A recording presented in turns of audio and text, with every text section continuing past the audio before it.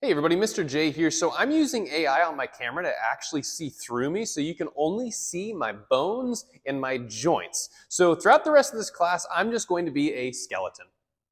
If you believe me, for even a second, I'm going to be laughing at you for the remainder of the time that you watch Organized Biology. So, hey everybody, Mr. J here. Today we're talking about joints, and joints are very, very simple, to be honest. Joints are simply where two bones come together. So two bones come together, and that is a joint.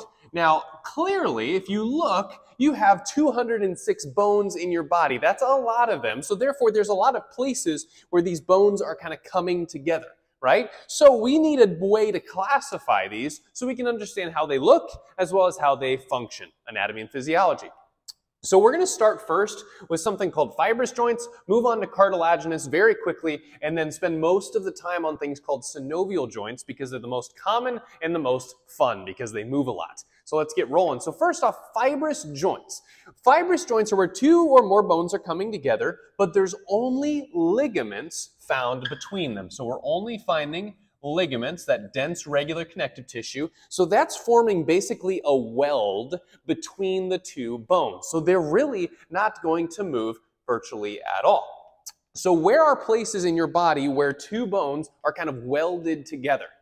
Well, you may have talked about in another class or my class about the sutures of the skull, where you've got, say, the occipital bone, the parietal bone, sutured together, and that is a fibrous joint because the only thing found there is basically ligaments, sutural ligaments. So I've drawn that up here. These are your sutures as an example, but we also have your radius and your ulna connected to each other. Now, if you look at the radius and the ulna, in retrospect to each other, they don't move. So these two bones really don't move in retrospect to each other because there's a bunch of ligaments connecting the two right here, okay? So that is called a syndesmosis fibrous joint. So syndesmosis, big long word, basically meaning it's together and strong. Now the last one, you may see this before, these are your teeth, and then you've got either the mandible or the maxilla that your teeth are embedded into. They're kind of pegged into those bones. And they're connected to the bones and the teeth by things called periodontal ligaments. So I'm going to write that, periodontal ligaments. Now, why periodontal? Well, peri means around, dont refers to teeth, so it's around the teeth ligaments, and the only thing found between them are ligaments, so therefore they are fibrous joints. Now, these have a fun name. These are called gomphosis joints, gomphoses joints. And I just remember like gum, it kind of sounds like you're chewing, right? So these are your basically teeth ligaments connecting to the bones of your skull.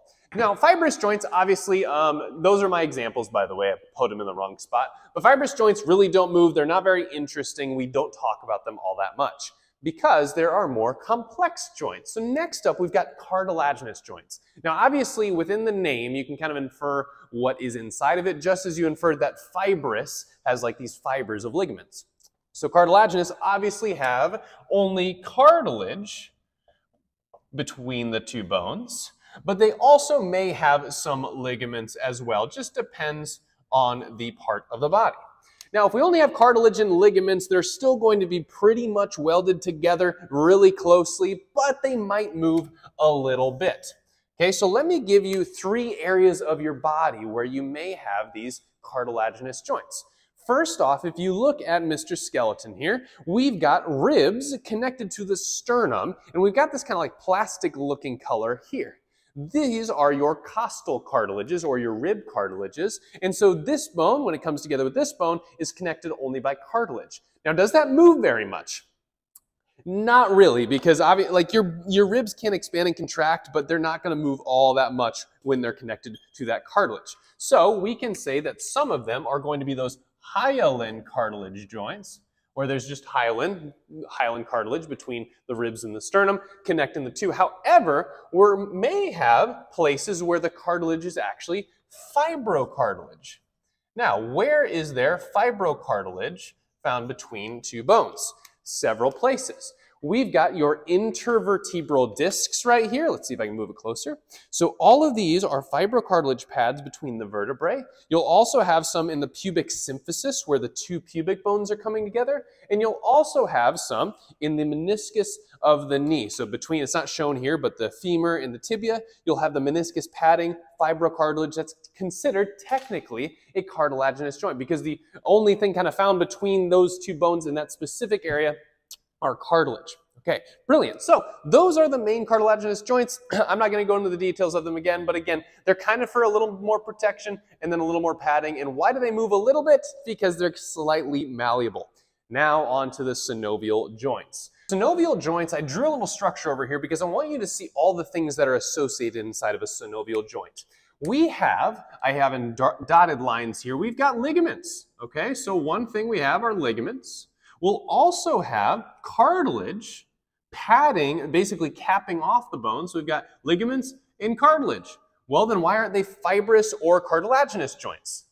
Well, because inside of the space between the bones, we have something called synovial fluid. This is the key indicator of whether or not it's a synovial joint. So what we can write over here is it can contain synovial fluid as well as ligaments and cartilage. And it usually has all three. In fact, it always has all three, I'll be completely honest. So those are your answers to those blanks there. Now, I want you to know that these are highly movable. Why? Because of that synovial fluid. I want you to think of the synovial fluid as like the WD-40 or the grease for your joints. It allows these bones, this one and this one, to glide across each other virtually with no friction. That allows a lot of movement of these joints, which is why anytime you really move, you are using a synovial joint. Now, one other structure inside the synovial joint is this fibrous capsule I drew in red, fibrous capsule of connective tissue. And that's going to basically house that synovial fluid, keep it properly in place, essentially, so that it doesn't get out, and because you don't want to lose synovial fluid, you don't want to lose that grease. Wonderful. So there are 6 main types of synovial joints, and I've drawn kind of what they look like on here because the joint structure and function are going to be very correlated. So let's just move through one by one. I'm not going to write the examples on the board. I'm actually going to show you them on the skeleton. So let's start with the first one. We've got a bone here, like a cylinder bone, and then a plain bone, and all that is going to do is going to glide across itself, So this is called a plane joint, because it's really moving or acting on a plane. Now, where do we have plane joints? Well, enter in your carpals. So these are the wrist bones right here. And as you can see, as you move your hand about, these bones can ever so slightly just shift across each other. So all these carpals right here, shifting across each other, those are all plane joints. They don't move much, but they move enough because they've got synovial fluid in between them all. So if you've ever, like, for example, moved your wrist and you feel that pop or you hear some cracking, it's actually the synovial fluid kind of moving back and forth. You also have some plane joints in your vertebrae, specifically between the the spinous process and the articular processes of the other ones. As they're gliding across each other, say you're turning your back, all of those vertebrae are turning like this. That is a plane joint because it's just moving on one plane. Brilliant. So the plane joint's kind of interesting, but they really don't move all that much, but they're synovial because they've got that fluid and they're slightly movable. Now, next up, we've got the hinge joint. So right here, we're going to say this is the hinge joint. Now, you've probably heard of that before, door hinge. A door hinge opens up like this. So the movement of a hinge joint is going to be basically, you've got this like rounded edge, and it's going to turn on a hinge as such. And as I'm demonstrating that, I'm showing you one right here, right? So your cubital region, your elbow region, acts as a hinge joint. Another hinge joint would be your phalanges. You see how your phalanges kind of open and close like this? Exactly the same as a door. Your jaw will also be kind of like a hinge because you're opening jaw, closing jaw. And the same thing is equal and opposite in your legs. So your knee is a hinge joint as well as your phalanges of your feet. All right, brilliant. And that's just a few examples. You have several hinge joints. All right, so it's kind of like in a one matter of direction, but just like in door hinge. Now, thirdly, this one's kind of interesting. This is called a saddle synovial joint. And you can probably predict why we called it that. It almost looks like a horse's saddle sitting on top of its back, right? That's kind of what it was named after. So you've kind of got this thin peg inside a little rounded depression. Now, these are very rare. There's actually only 2 in your body, so I'm going to show you where those are at. At the base of your thumb, so where your metacarpal reaches your scaphoid bone, this is actually a saddle joint. So what can a saddle joint do? I want you to take your thumb, and I want you to keep it straight and move it left and right, and then move it forward and back. You see how you can kind of make a slight cone movement with your thumb? That's because a saddle joint has a little more range of motion than a hinge joint. Remember, the hinge joint is basically just up, down, but now you can move side to side and make that little cone shape, okay? So that's one place you got the saddle joint, base of the thumb. You also have a saddle joint between your sternum, okay, as well as your clavicle. So where your clavicle meets your sternum, I'll show you here on Mr. Skelly. This one's actually really nice. You can actually see it. So you see this depression in the sternum, the manubrium, the top part, and then you've got that little projection off the clavicle sitting inside of it just like a horse's saddle. And again, what's the movement? Exactly like your thumb. So I want you to basically move your shoulders up and down like this, as well as forward and back. Exactly the same as your thumb. Kind of cool, right? So as you can see, I'm kind of moving my way up to more and more movement, all right? So the plain joint, very little. Hinge joint, pretty good, but just in one direction. Saddle joint, we can kind of move in a couple directions. All right, now we're going to pivot a little bit and go to the pivot joint. Now, pivot joint is going to be a completely different type of motion entirely. We see this little peg bone spinning inside of a groove, okay? So we got a peg spinning inside of a groove, so it's a very circular type of motion. Couple pivot joint areas I want you to know, and this, you're gonna hate me for this, but if you remember back in like 2010, one of the songs was like really popular. It was like the whip and the nay-nay, right? So when you whipped, you basically take your wrist and you turn it over, right? That was probably the best whip you've ever seen in your life. Well, when you're doing that, you're actually having your radius spin inside of the groove of your humerus. Let me show you on this guy. So you see the radius here, okay, a little rounded groove. Here's the humerus. When the radius spins like a pivot, it actually turns that wrist over. You see that? So that is a pivot joint. And you also have a pivot joint in the top of your skull between the axis, C2, and atlas. You see how he can shake his head no? It's kind of off on this skeleton. There we go. So you see how you can shake your head no? And that C1 is basically spinning on the groove of C2. So I always remember the world turns on its axis, which is cervical vertebrae number 2, and then your atlas is number 1. Brilliant. So if you shake your head no, that's also a pivot joint, as well as your whipping and nay-naying, right? So you can always remember, like, if you whip, you're likely going to shake your head at Mr. Jackson. Those are both pivot joints. Brilliant. Okay, number 5. This is going to be called, it's got a couple names. I'm going to call it the condylar joint. Condylar joint.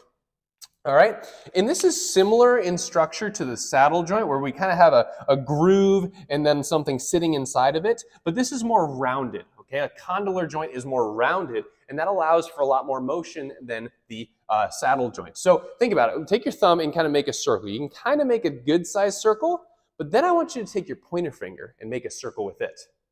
You can make a much bigger circle with the rest of your phalanges, because those all have a condylar joint where those metacarpals meet your phalange. So here's your metacarpals right here, and here's a phalange. There's a condylar joint right there on all 4 of them. And then once again, the base of the thumb is a saddle joint. So you've got the condylar joint there. The same thing goes between your radius and ulna and your wrist. You see how you can make a big circle with your wrist? You can also make a big circle with your ankle. So if I pull this guy's ankle up, if you can see it, you can make basically a nice circle. That is also a condylar joint.